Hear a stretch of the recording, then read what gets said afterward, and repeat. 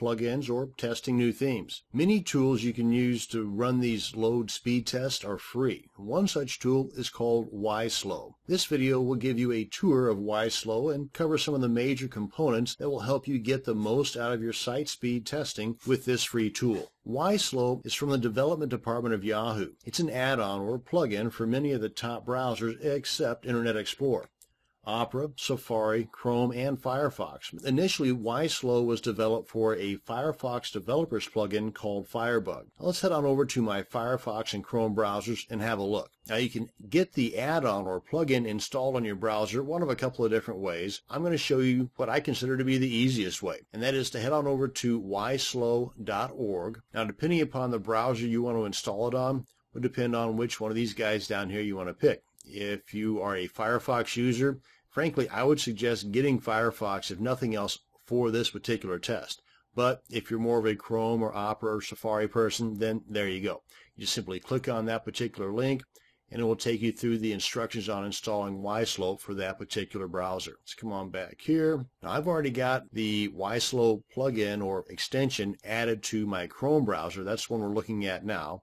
And over here on my Firefox browser, it's part of the Firebug plugin. So for here, you'd want to first install Firebug. It's installed pretty much the same way. You would go to Tools, go to Add-ons, do a search for Firebug, install it, and then come on over to YSlow.org, click on Firefox, and then install or add the YSlow plugin. And at this point, I know it does say add to Firefox, but in actuality, you're adding it to the Firebug plugin that has already been added to your Firefox browser. Let's come on back here. Let's go ahead and explain a little bit about the YSlow tool. See, YSlow has developed 23 different testable rules. Actually, there's like 34 that they found, but of those, only 23 are actually testable that are related to the optimum load time of a web page. And whenever you run the YSlow test on your particular web page, it compares what you have to the optimum way things should be, according to them anyway, and gives you a score based on the results of that test. For example, if we come on over to my site here, and again I'm on Firefox, and that is important too because the results that I found on Chrome differs from every other test run on the other browsers. So I prefer not to use Chrome for my YSlow operations. But if you're a diehard Chrome fan, you do have that option. But just be aware that the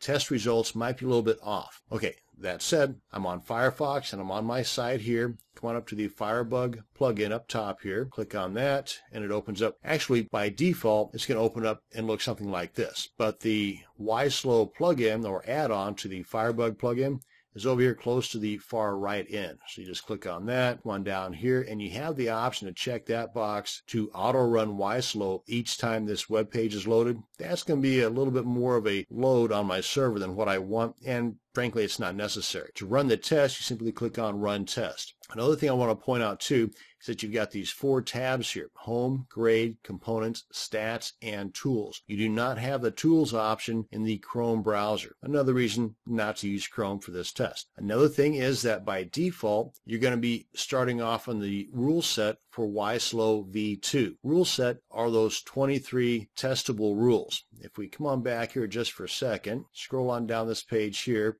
this gives you a list of those 23 testable rules. And if you click on each one of these, it'll take you to that particular part of the YSlow page that explains in detail what they're talking about for that particular rule. Let's head on back to our test here. And unless your website is like Huffington Post or CBS or something like that on a large scale, then really all you need is the rule set for a small site or blog. Now you can come in here and edit that and even create your own, because these are the default boxes that are checked, or the rules that are checked for the small site or blog, for the V1 Classic, or the full-blown YSlow. This one here has 23 of the 23 rules checked, Classic 13 of the 23, and the small site 15 of the 23. And if you want a new set or a customized set, maybe you want to run a set for every site that you have because every site that you have is created differently, then you have that ability. Click on New Set, it blanks them all out, check the ones that you want, and then come on down here a little bit more, save rule set as, give it a name, bada bing, bada boom, there you go. You have a new rule set over here to the right that will also show up here on this drop down. So I just want to make sure that all those boxes are checked for our small site or blog rule set. And we will now come on back over to our home, click on Run Test.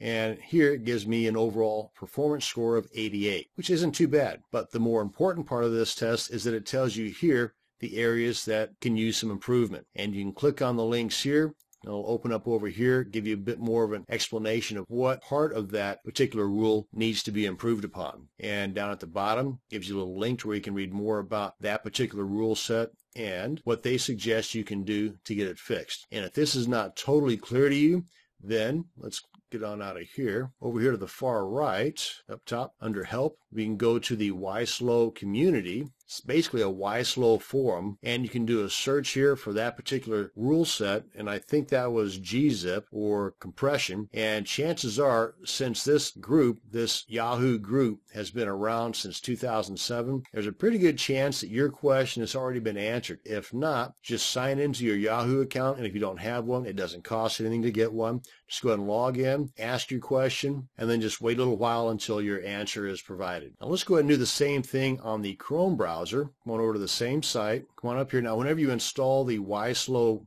plugin on a Chrome browser, you're going to get this little icon up here in the top right area. Just click on that, squeeze this down so it shows up in the video here. As you can see here, this checkbox is something totally different than it was on Firefox. And again, you don't have the tools option up here, but everything else is pretty much the same. Let's go ahead and run this test. I think this test on the Firefox ran up with a 88 score.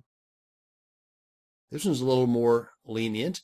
It gives me a 92. It gives me an A, where I believe on Firefox it was a B, and it's still set for the same rule set as it was on Firefox. Now, through my test, this same site on Opera and Safari provided exactly the same results as it did with Firefox.